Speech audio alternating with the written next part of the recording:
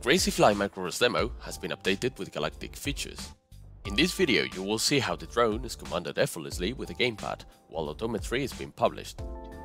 And also how to enable communication between two ROS2 devices simultaneously on FreeRTOS.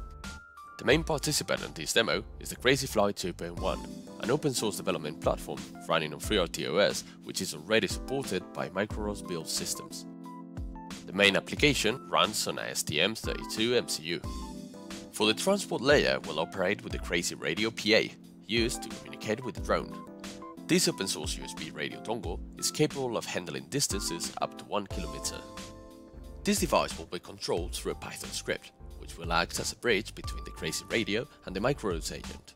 This script includes an optional controller mode to fly the drone with a gamepad or a joystick.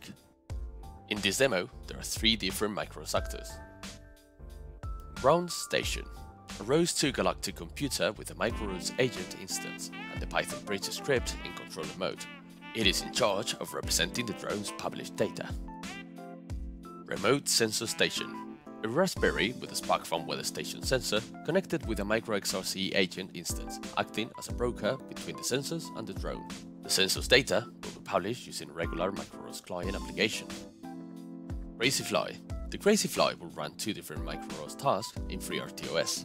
The Crazyflie starts connecting to the ground control station agent, where it will publish its odometry on the drone transform topic.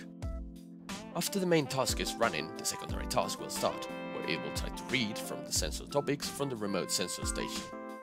When sensor data arrives, it will be published to the ground control station, using the sensor topics. So let's begin with the Crazyflie demo. To start, the bridge script connects the ground station with the Crazyflie, and the main task is waiting for an available agent. When the agent is initialized, the main task starts with the odometry publications. We can see how the orientation is published and represented accurately on RVI set. The drone is being controlled by a gamepad. We can see how the path is also published. Now, the remote sensor station is initialized, connected and ready to publish.